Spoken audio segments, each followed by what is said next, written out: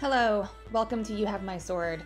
We are talking about the Undying Lands this episode, the Maybelline of realms. Maybe she's born with it, maybe it's immortality. The only realm where skincare is optional. Let's talk about it. The Undying Lands were a realm inhabited by the Ainur, a realm that went by many names, which, in true Tolkien fashion, gets confusing quick. For context, the Ainur, also known as the Holy Ones, were beings encompassing both the Valar and the Maiar. They were the very first and mightiest beings created by Eru Ilúvatar, who is essentially the original creator long before the beginning of the world. And for some reason, I kind of picture Ilúvatar as like Galactus from Marvel Comics. But instead of eating planets, he's creating them. But I picture him looking sick as fuck, kind of like Galactus does. So anyways, this area included the continent of Aman and the nearby island of Tol Eressëa.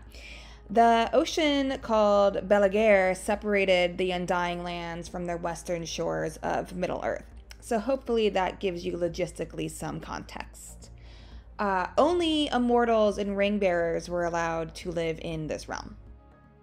The Undying Lands was a name for Aman, or at least the part of it that was inhabited by the Valar, Maiar, and the Elves. The Quenya name Aman also means blessed land, or blessed, free from evil, or the unmarred state. Its Sindarin equivalent is Avan, translated also to mean unmarred state. For context, Quenya is the language of the Quendi non-Teleran elves that reached Valinor. Quenya is spoken in Valinor and among the remnants of the Noldor in Middle-earth, the Grey Havens, and in Rivendell. Sindarin is the language of one of the groups of elves that tried to make the journey to Valinor but got lost along the way. The etymology of the name Aman changed over time in Tolkien's writing. Aman was also called the Ancient West, Blessed Realm, as well as the Undying Lands, or simply just Valinor. In Adonaic, otherwise known as the language of the West spoken largely by the men of Numenor in the Second Age, it was called Amathani.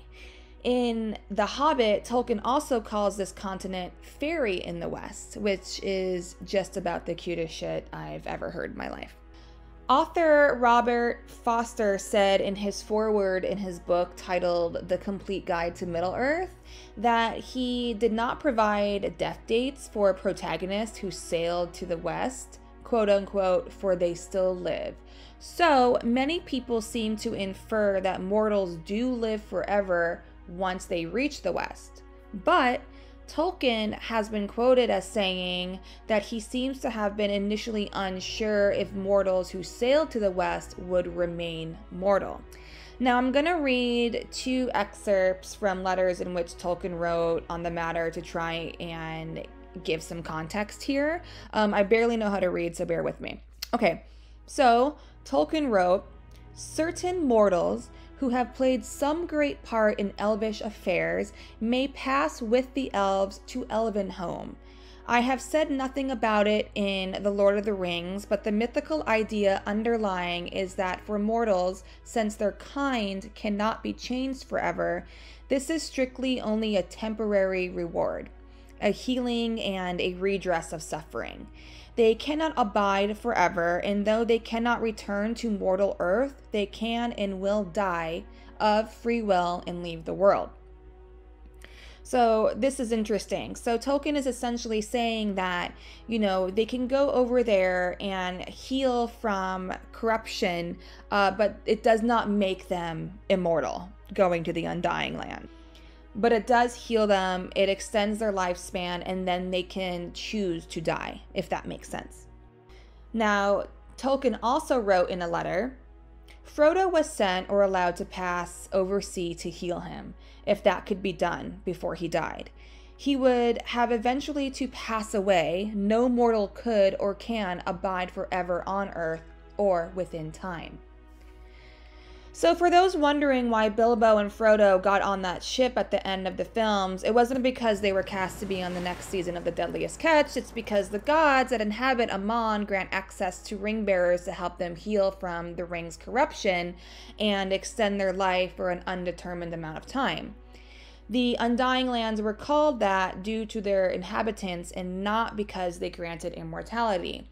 So there's a confusion here with the Undying Lands, with mortals thinking they can go to the Undying Lands and then become immortal, but it is called the Undying Lands because immortals live there. Other important arguments against the immortality of mortals who sailed to Amon can be found in another letter which cites, "As for Frodo or other mortals, they could only dwell in Amon for a limited time, whether brief or long. The Valar had neither the power nor the right to confer immortality upon them. Their sojourn was a purgatory, but one of peace and healing, and they would eventually pass away, die at their own desire and of free will, to destinations of which the elves knew nothing." So this is actually really interesting to me. So, elves live essentially forever. They are immortal. And if they did perchance die, whether in battle or whatever, their souls go to the Hall of Mandos, essentially a heavenly purgatory where they kind of idle until they possibly re-enter life at some point in a sort of reincarnation. Men, though, and other mortals, they don't know for sure where they go when they die. They don't essentially know what their heaven would be. For me personally, heaven would be watching Eowyn take her helmet off in slow motion after she shanks the Witch King in perpetuity. That shit lives rent-free in my mind. Okay, let's talk a little about Amon in the Second Age. The Amazon Lord of the Rings series is set to take place in the Second Age, by the way. There seems to be a lot of confusion around that production. I admit I am confused on if it's even happening or not. Hello, Jeff Bezos. But from what I understand, the Amazon Lord of the Rings adaptation is to be set in the Second Age. So let's talk a little bit about some events that happen in the Second Age. So, originally, mortals were allowed to trade with those from Valinor in the Undying Lands, but were forbidden to sail west beyond the site of the island of Numenor. However, Sauron deceived the king of Numenor, trying to tell him that anyone visiting the Undying Lands would be granted immortality. Of course, being men and being inherently problematic, the king of Numenor set sail to invade Valinor. To prevent the king's invasion, Ilúvatar destroyed Numenor by flooding it and pushing it beneath the ocean and set the Undying Lands forever beyond the reach of mortal men. Like, how badly do you have to fuck up that God sinks your fucking island? Truly insane to me. Now, elves were still permitted to sail across the sea to the Undying Lands if they chose to, which most did, just a flex. With that said, I hope Amazon focuses on some of this in their series. I can't imagine they wouldn't, honestly. It's pretty important context and a pretty huge event in the Second Age. But before we wrap up here, it is important to note also that Legolas and Gimli also set sail to the Undying Lands. Now, obviously, Legolas is let in due to him being an elf, but it is a rather huge deal that Gimli is let in. Elves and dwarves historically have not gotten along, and Gimli is the first dwarf to set foot in the Undying Lands, and it is highly speculated why. Tolkien has been quoted saying that it is in large part due to his efforts during the events of Lord of the Rings, as well as Galadriel giving Gimli her blessing as she took a shine to him. Gimli was not corrupted by the ring and essentially did not need to go to the Undying Lands to heal like the ring bearers did, but it is said that he wanted to go to look upon Galadriel again. And they say romance is dead. Come the fuck on. Gimli was often leveraged as comic relief in the films, which I did not hate, honestly, simply because I love Gimli so much. But he is much more of a substantial character in the books, in my opinion, which is why I adore him so much personally, and he is amongst my favorite characters. So knowing that Gimli kind of gets to go to the Undying Lands and see Galadriel again is very warm and fuzzy to me. Now, it is also rumored, but not certain, that Samwise also sailed to the Undying Lands after his wife Rosie died. This is told by his own daughter Eleanor in the Red Book. It is said that Sam was about 101 years old at the time and was granted permission to go for the same reason Frodo and Bilbo were, as he was briefly a ring bearer. It is uncertain, however, how he got there, but it is kind of presumed it was on an elf ship with Círdan, who had escorted Bilbo and Frodo before him. And it is said that Círdan escorted elf ships west well into the Fourth Age, so logistically it would be possible for Sam to go. Now, I am not saying this is a fact. I can already feel people upset at me for mentioning this, but to that I say, fuck off. Let people believe Sam went to reunite with Frodo, you miserable fucks.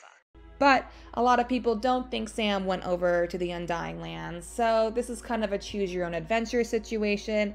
I think it's nice to think that he had a nice time with his family and his wife, and when she passed, he then went over to the Undying Lands. It's nice to think about, but it is not, it's speculated. It's not certain. And with that, that's the end of the episode. As always, I hope you learned something, and if you didn't, I don't care.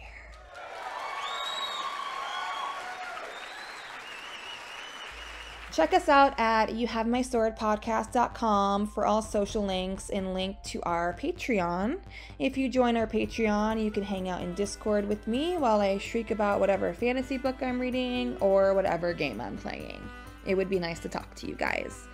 As always, I want to shout out another Tolkien content creator. In this episode, I want to tell you guys about the YouTube channel History of the Ages.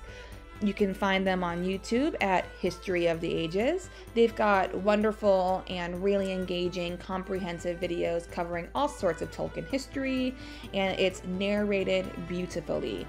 You can also find them at historyoftheages.co.uk. Check them out and tell them I sent you, even though they don't know I exist. Thanks for listening. I will protect you all with my life, and as always, you have my sword.